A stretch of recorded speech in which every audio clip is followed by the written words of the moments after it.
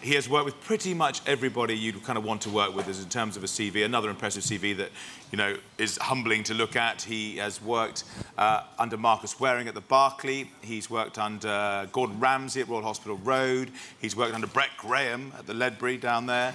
He's worked under Rick Stein in Cornwall, Thomas Keller at Per Se in New York, and of course under René Redzepi at Noma as well. So he's got a pretty impressive CV, and actually, despite being obviously very focused on his work at Per Se with Thomas Keller, he also found a little bit of time to do a bit of light flirting with Sandhya Chang behind me, who eventually became his wife. Now, obviously, business partners. They set up in 2012 Bubble Dogs, which if you've been there, you'll know how exciting that is. And at the back of Bubble Dogs, they've got the kitchen table at Bubble Dogs, which is a very different concept. And I guess these two, represent almost the changing face of modern gastronomy in themselves. So please give a huge round of applause for James Knappett and Sandhya Chang, accompanied by Mark over there. Cheers, Ted.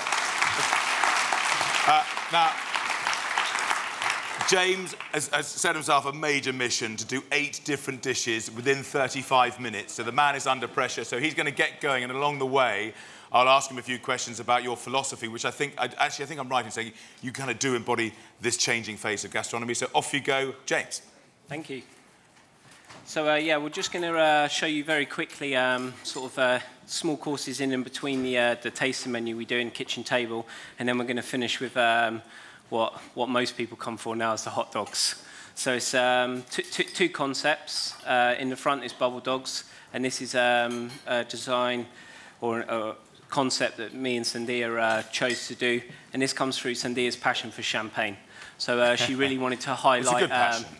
She really wanted to highlight grower champagne, and that was her passion. And then we didn't want to open just a champagne bar because obviously around just a champagne bar, certain thoughts come to what that involves. So we really wanted to downplay champagne and make it as sort of accessible and as normal as any other drink on the high street. So like a pint or something like this, but also with that price aspect of you don't always have to pay £16 for a glass of champagne somewhere.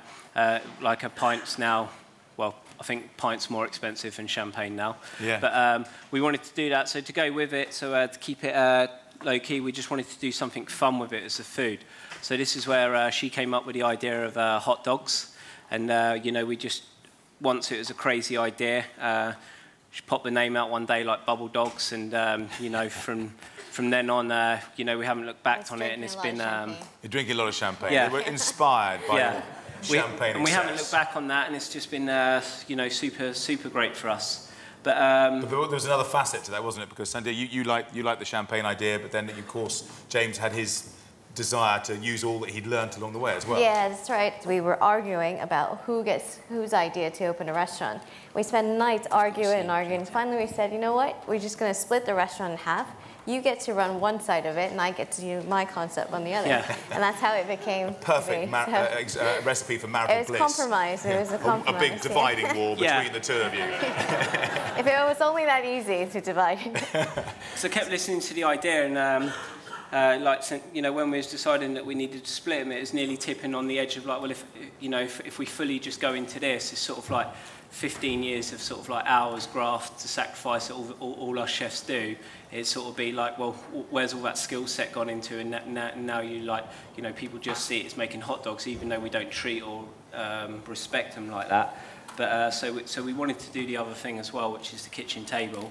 So, I think the kitchen table at the moment is 17-course tasting menu at the moment. It's on those 19 seats. Past week, this week is currently 17. It sounds like a lot, but we'll show you now how it starts off, some of the courses in the middle and finishes. So it's not like 17 plates of food, some are 1 bite, some are 2 bites, some are no cutlery, some are with cutlery. So yeah. The first course, which Mark's already plated, so we don't get to talk about it much, was so first thing you come in with champagne or whatever you choose to drink at the beginning is a dish of watermelon. So we want it very refreshing, like summery bites when you come in. So it's hot this week, so it's going to work well. And it's the core of the watermelon, which has been compressed. So that just means we take the air out of it to help concentrate the flavour. And then we dress it in a cordial of last year's elderflower. So all the elderflowers we pick, make the cordial from it, and then we'll make enough to like use throughout the year, so you can get those flavours without it like being on the tree. And then with this year's elderflower, it's just a little flowers sprinkled on there. There's another herb on there called apple marigold. This is something that's coming from a walled garden we're using now in Newcastle, and like Brett said earlier, it's about finding the right people to work with now, and not necessarily always thinking about what you want to use, with them telling you what to use as well. So this guy basically sends us 2 boxes a week just full of herbs and vegetables. We don't really know what's coming. He does try and send me a text, but the text is like 3 things, and you know, boxes of stuff turns up, so that doesn't work. So you don't want to annoy him. So he grows all these little herbs and everything in there, and on those days we'll create the dishes in the morning. So we might have brought the protein, for instance, but we'll be waiting for the vegetables to come in to pair with it, and that's how like clean we like to keep the food, in the sense of the thinking of the food. And then underneath that's pure water of tomatoes. So we just blitz tomatoes, freeze it, and then we let it defrost, and all the pulp of the tomato stays below, and just the water drips out. And then we just lightly gellify it. So that's a very quick bite when you come into the restaurant. Amazing. And you mentioned the elderflower, and I know that Mark there, with who's got the incredible haircut, leaning haircut of Marco over there, he foraged the elderflower this morning. Did he on the way into work? So that is you are all about the foraging. Well, the elderflower's been on the menu in different forms up until now. We've done it as desserts and everything, and we forage that fresh every day. Like foraging's a new thing. It's something I learned, knew nothing about before I went to Noma. I knew zero, and then with my time at Noma, the things that we went out and picked ourselves. So it's something I've hung on to for my time there. And anything we use at all on the menu, we pick ourselves. And sometimes you go after service. Mark was saying that you go on the way home. He's out there with his torch. Yeah, he nearly got arrested once. Amazing. Yeah, they thought the honest story was they thought he was planting drugs, like because he had his head torch on and everything, and the police came, and because they kept seeing his torch come on and off, so someone phoned the police, and yeah. I mean, that's another got like revenue stream potentially, but I think probably a bit controversial. Bag of rocket flowers. Okay, the next dish, Mark. So So that's dish 1 of. We've got 70. This is fantastic. Yeah, it's good timekeeping. So the next dish is just potato. So like quite a humble ingredient. I want to explain that, because each tasting course has just 1 noun, doesn't it? Yeah. So on the menu when you come in, we don't write a menu, and we just put it up on the board in chalk. So one of the concepts of doing, or the idea behind that, was what I quite like when you eat out, as sometimes as a chef you're lucky enough that the chef you're going to eat with, or the restaurant you're going to eat with, they know who you are, and they'll just say, oh, we'll cook for you. And it's quite an exciting feeling of like, you never know what's coming next, how long is it going to be, when's the menu going to stop, and you haven't read anything you're going to have, so it's like the whole meal is a surprise element of whatever's coming next. So the only reason we do that is because I've been told that apparently some people need to know about where they're going to have the wine. Okay. So, so you dictated that, did you? Yeah. So it's, I like to think it's mostly 60% front of the house, 40% kitchen. Yeah. Oh, yeah. There you go, Brett. There you go. Next one's potato, and this is actually the water of potatoes. So we put potatoes through a fruit juicer. The water comes out. We start letting it set up in the kitchen with the natural starch in there, and then when it ever so slightly sets, we steam it till it's just very lightly cooked. We don't fully cook it through, and then we dehydrate it, and we get this texture, this better puff up. Looks like an inner sole of a shoe. And then we just drop it into the hot oil, and then it, is it working, Mark? oh, blame Mark. Why don't you, James? Anyone need a chef? Yeah. When Mark stops sweating, that eventually puffs up like this. Don't know if you can see that. Where's that? On this one here. So this will Have puff up like this. Yeah. And it's basically like a potato cracker then. And then on top we've put sour cream, fresh chives, smoked salmon, and then we drizzle it with brown sugar. So it's the idea from this comes from like the classic like potato rosti with salmon and creme fraiche, but and then in like they'll put maple syrup or something on that, and we just decided to use brown sugar. I mean, James, you've just been awarded I don't know how long ago, your Michelin star, haven't you? You've got 1 Michelin star for kitchen table, am I right in saying? But throughout this whole procedure, this is kind of reflecting the informal premium dining experience. I know you don't like the term fine dining, but it's a conversation you're having. Your kind of experience is a conversation with your customers. Yeah.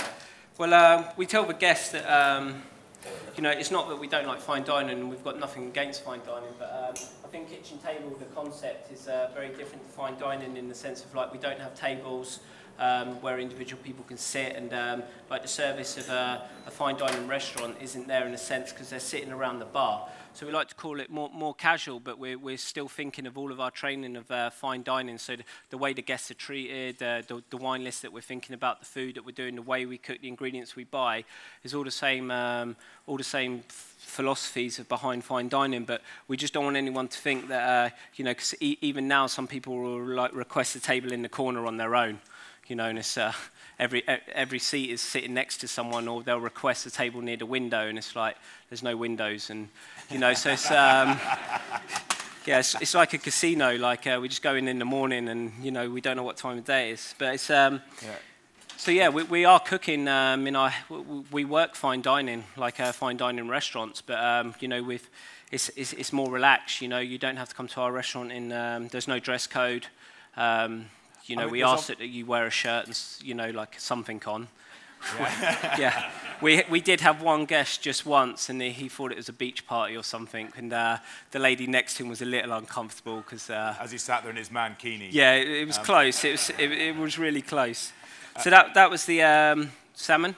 So another snack, very quick, and then it puffed. Well done, Mark. The next snack is chicken. So. As well with us, we work very closely with suppliers. I only work with very few suppliers because buying power for us is tiny. We find it hard to work with some suppliers. We've had it with fish and vegetable companies now that we don't work with anymore or wasn't able to work with, where we aren't able to give them enough money a month in the buying power. So, you know, from restaurants I've worked in before, you'll buy like 2 sea bass, a turbot, you know, a number of other fish because you've got your a la carte menu, your tasting menu, and that's a certain amount, £100, where now I might spend like, some days like we'll spend £30 only on fish. And that might last 2 days. So we have to work closely with these guys that want to work with us now, so we're very lucky to have these. But then in the same sense is they get things as well which they can't shift or use, and they ask us to do us a favour of that. And one of the things way back early was the chicken skins. So the butcher we work with down in Cornwall, he has a hard time shifting chicken skins. And so we buy all the chicken skins, and we actually do it as a snack. So it's baked chicken skin. And then Mark's going to spread that with a rosemary mascarpone and bacon jam. And the bacon jam originally came about is we kept getting a lot of bacon trim from the hot dogs downstairs. And then the guys just started making bacon jam and having it on toast. And then one day, like, I was just like, yeah, we'll use it upstairs now. So, but bacon jam's gone, and we actually use it on the menu. And that's how that snack came about. So at the start of kitchen table, you'll have 4 small bites like that. And does anybody do any of your customers get confused because they kind of there's a you know amazing hot dogs at the front, admittedly, but it's hot dogs and champagne, and there's fine dining. Is there any kind of conflict of interest there, or do you think this is actually part of the future where it can be anything, your outlet? No, I don't think we'd ever mix them. Is that what you mean? Well, it's a terrible question. You're right. Yeah. Just filling some time. Do you mean like the hot dogs in the back? But no, I suppose what it is, because you know the theory of our Congress today is about how things are changing and how we're all going to have to adapt. In a way, I'm just sort of saying it's kind of like the world of fine dining or premium dining. Anything goes is really the attitude, I guess. Yeah, well, I think yeah, you're right. I think like you know, you cook how you cook, and if the guests come to eat that food that you're cooking. You know, that's all you want at the end of the day. It's your restaurant, it's your ideas. You know, that's what you're putting out.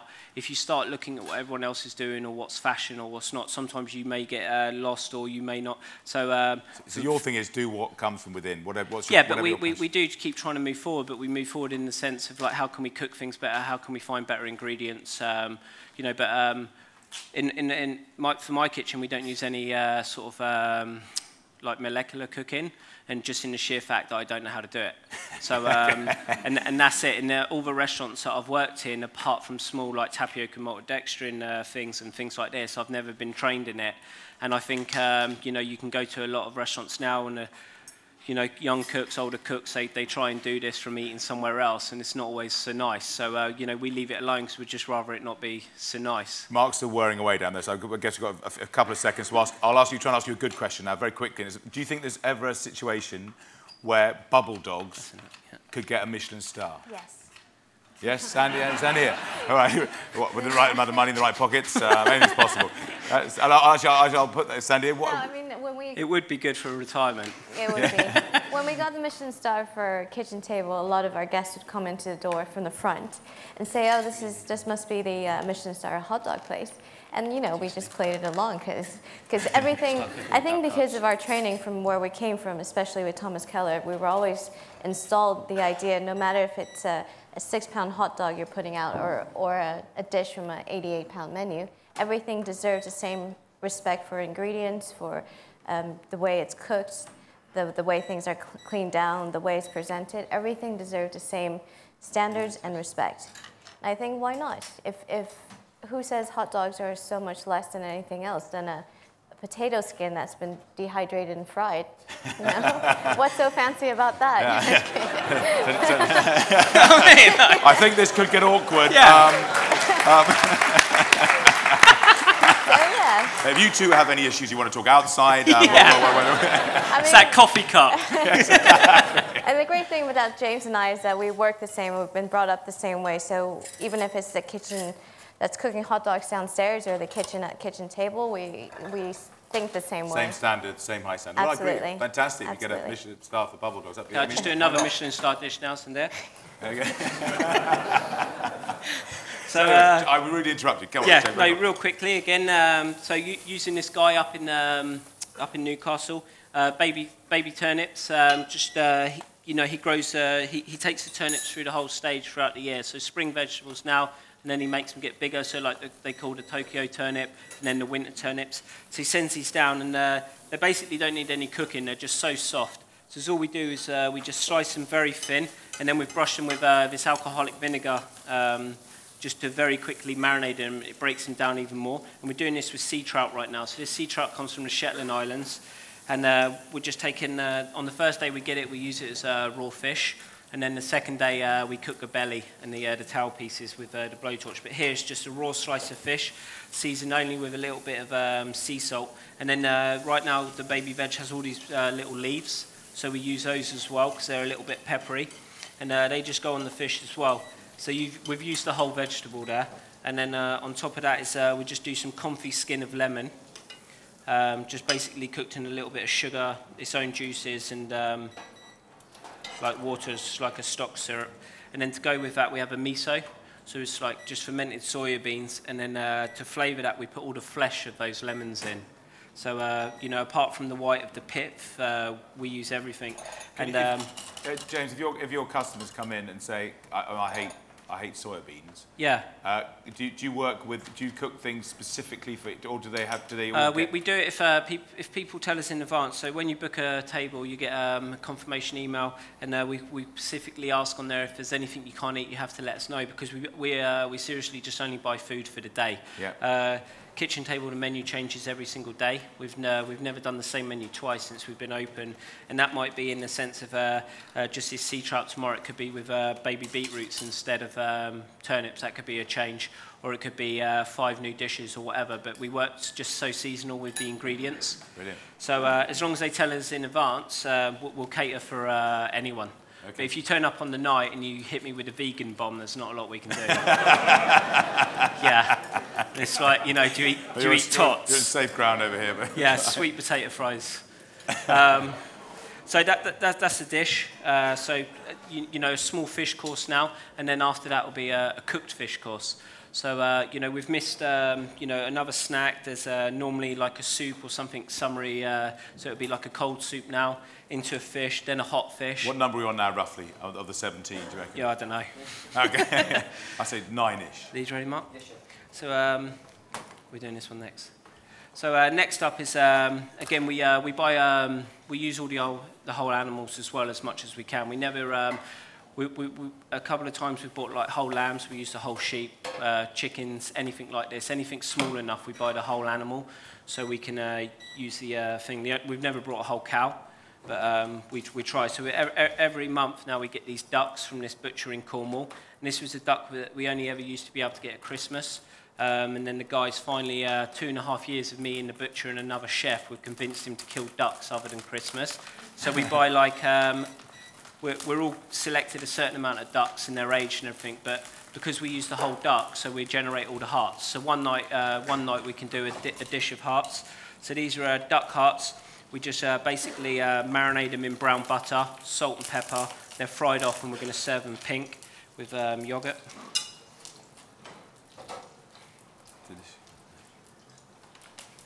Sandra, just quick question while we're at it. Do you, what do you think people come to Bubble Dogs for? Is it, do you think, because we're talking about the informality of this premium product, do you think they just come for the experience, or do they come to get absolutely bananas on your lovely homegrown champagne? Or is it because they just love the food, the hot dog is the greatest on earth? I think, well, in terms of sales numbers and figures, we get a 50-50 on food and drinks. So that's pretty good for me. I don't know why people, I think most people come nowadays because of the hot dog, because it's so on trend. Yeah. But there is a lot of people who come because I do think we have one of the greatest grower champagne lists at the moment in London. And I would hope that people will catch on the fact that it is a champagne bar and come for the champagne. I mean, you're absolutely backing up what Simon was saying earlier, that's a single product can take you a long way, can't it? That's extraordinary. Yeah, well, when we opened Bubble Dogs and Kitchen Table, it was actually harder to open Bubble Dogs than it was Kitchen Table, just because you're selling one ingredient, and when you have one ingredient, you need to make sure that one ingredient is perfect.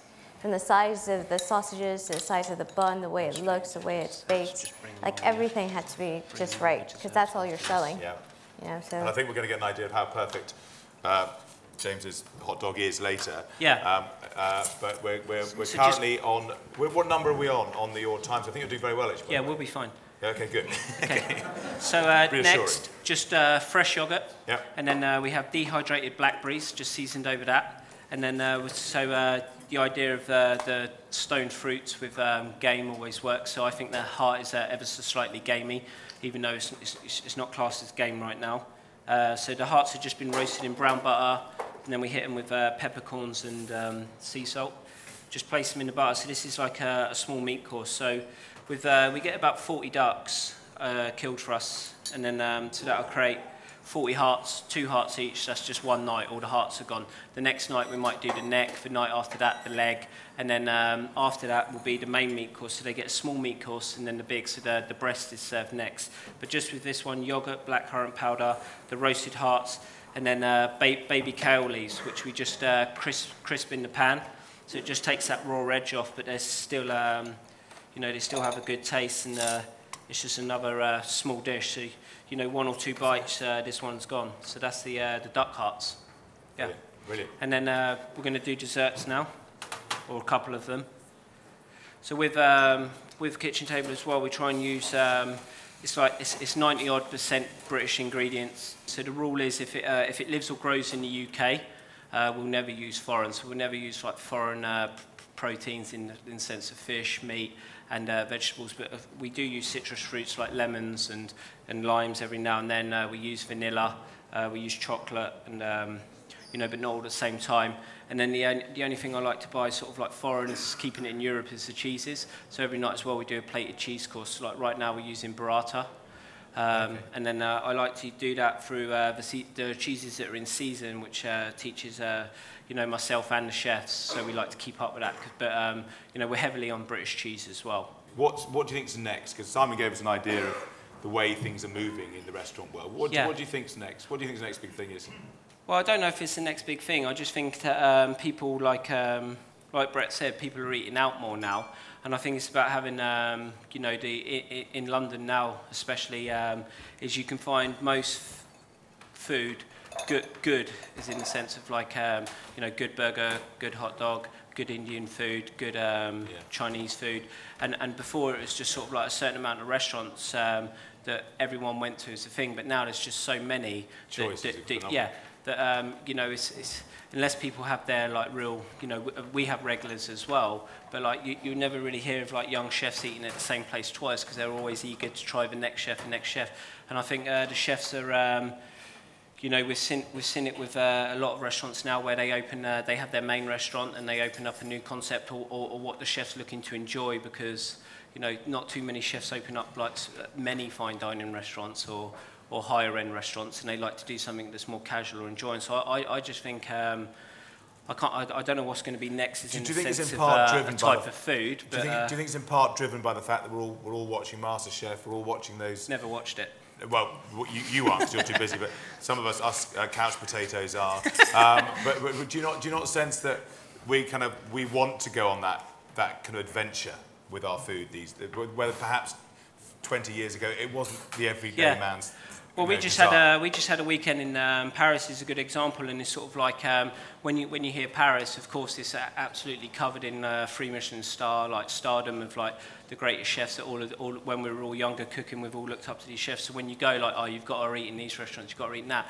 But now also in Paris is a lot of more casual dining. And when we went there, we went to one 3-star, which Alperge, which is amazing. But then we went to 3 other restaurants. One was more like a casual wine bar, which is known for its wine. But the chefs in there now have upped the food, and it was these 3 Asian chefs, and they were just putting out the best food, and the place was packed. And then the others were like sous chefs of these 3-star chefs, but they were just doing their own thing, and they wanted to lose all of the name stuff over the top. They didn't want to talk about 3 stars or this, but they were cooking how they've been trained in that, and a lot of different choices on the menu, but all the dishes they got were more adventurous and fun, and I think that's the way I think it's literally the food will go. I think just a bit more, a lot more places like that. Next one is one of our desserts, and this is one we just call balsamic.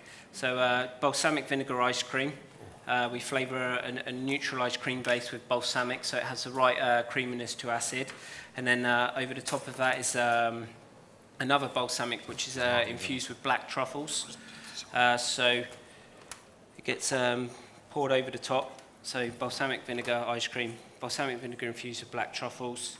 Then on the top of that, this is the crispy skins of artichokes. So we fry up artichokes until they become very crispy. So this adds like a nice earthiness flavour and a great texture. And then over the top as well, we grate more truffles. And these are truffles from Italy, the Tuscany ones.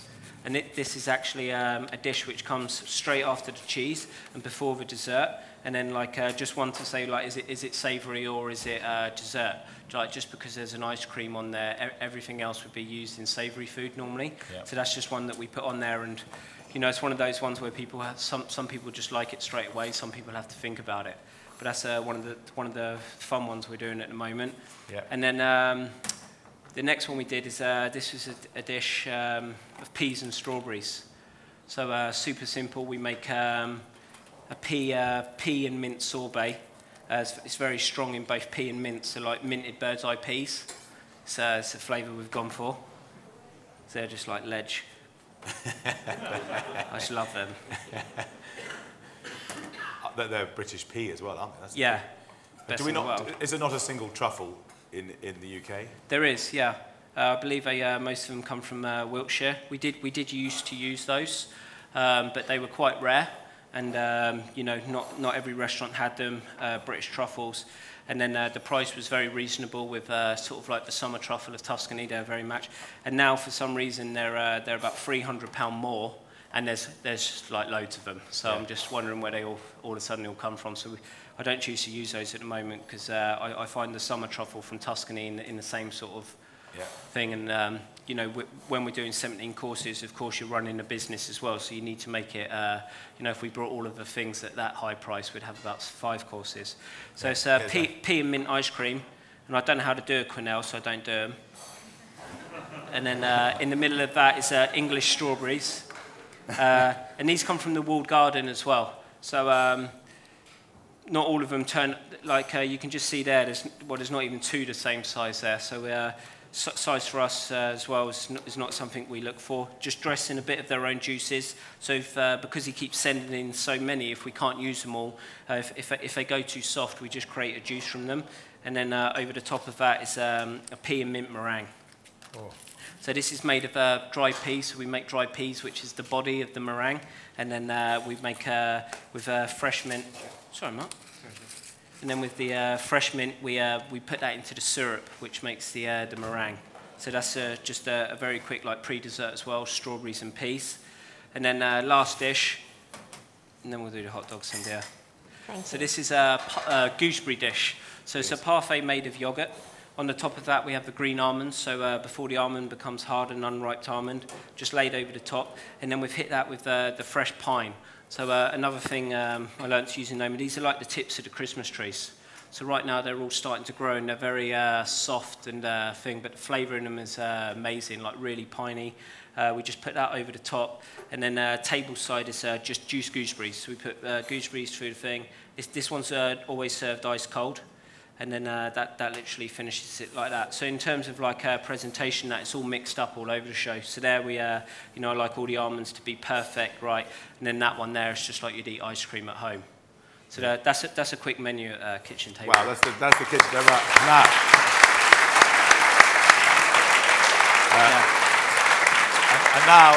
Now for the reason everyone comes.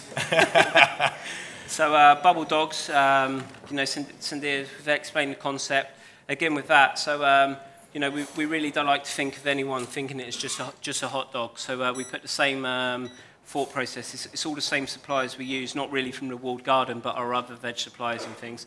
So the bread, every bread roll comes in fresh every day. It's a recipe that we work with very closely with the baker. It's not something we can bake in the premises because bakeries are big, and these are made fresh every day. Every single one hand rolled, and then the same with the sausages. It's let's pretend they're hot. Same with the sausages.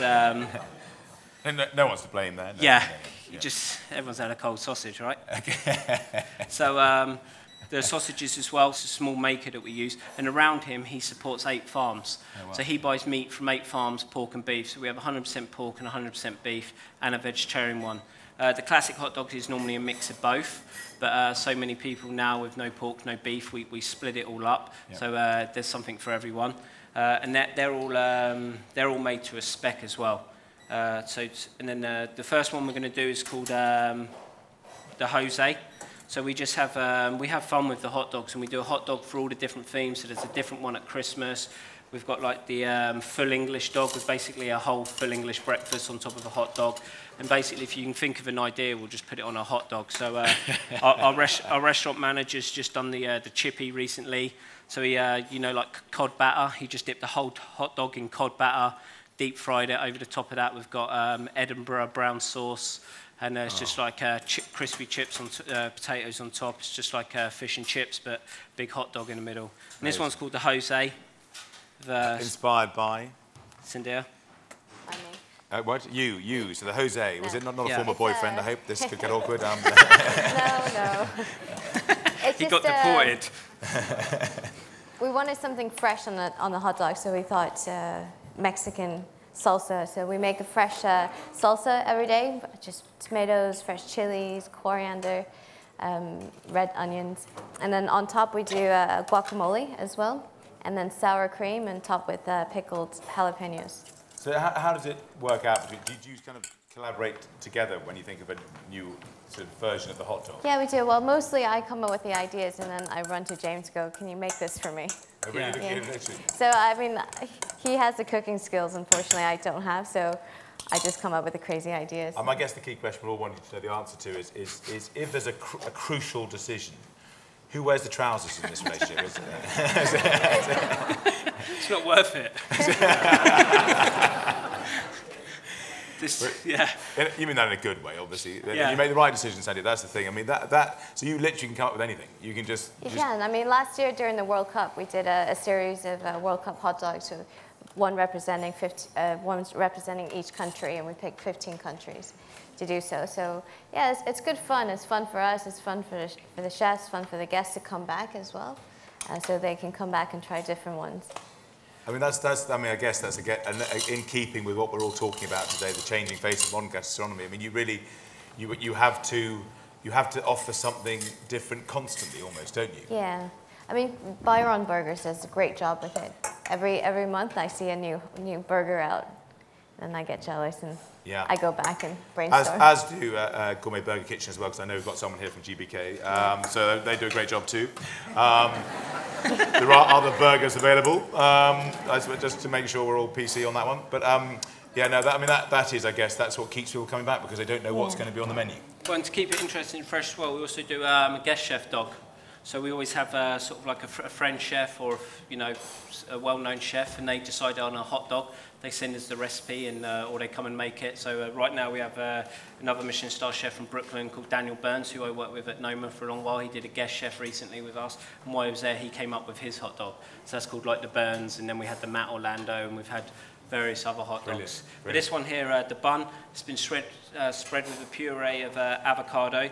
Then you've got the sausage on top, that salsa, which Sandir talked about. And then we just put sour cream over the top. And then finish it with spicy jalapenos. So that's the Jose. This is one of the bigger sellers. So that literally, phenomenal. Yeah, and that goes like that. And that's hot dog. And who are your regulars? Are they the city boys, or are they the media types? Actually, our guest base is about 80% women. Is it? Yeah, surprisringly. In the hot dog market? Guys hate it. Really? Yeah. What, hate the hot dog, or hate the fact that they're... No, the waiters. Yeah. It's 80%. Why do you think that is, as a matter of interest? I'm not sure. I think because of the champagne element, I think. Yeah, I think women find it, champagne's easier for them to drink. And once in a while, you look out in the dining room, and it's all women and a couple unlucky boyfriends that get dragged along. Can the boyfriends, you know, can they get a beer? Yeah, absolutely. We stock a few artisanal beers on our list as well. We have a small back bar as well, which we use the same philosophy with the champagnes. They're all from small producers and rare bottles. Excellent. And then we've got the Mac Daddy. So this is the one that will destroy you if you never leave hungry if you have this. So the bun, the dog, over the top of it, macaroni and cheese. And then crispy bacon bits and crispy fried onions. Oh. So, yeah. God, I'm doing my very best not to attack that right now. So we'll cut it up and pass it around, but then that one there's we're going to cut them up. We're going to get some of the back rows as well. We're going to cut up these. I think Mark very kindly. And the last thing is, Cindy, if you want to talk about these are called horny devils. Okay. So one of my wacky ideas was to do a corn dog, and it's very hard to explain to the English chefs what a corn dog is, because they would just come back to me and say, "Are you kidding? You're going to batter a hot dog in cornmeal and deep fry it. Why would you do that?" It's classic in America when we go to fairs, when you have a corn dog, it's on a stick. Yeah. It's just battered and fried. But they never really had corn in it, which I love. So I decided to fold in sweet corn kernels in it, so it became all knobbly and corny, and then I named it the horny dog instead of the corn dog, because everybody always says sex sells.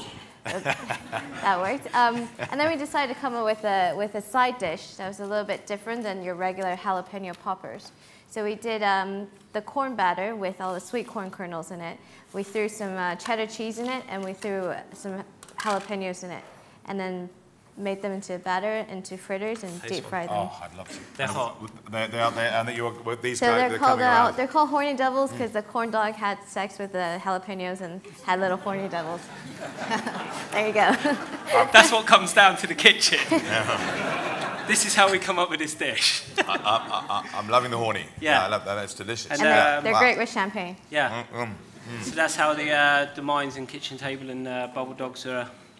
Amazing. Have you got one more hot dog? Are you done? No. You're Is done? that enough? No, I think you've done enough. That's incredible.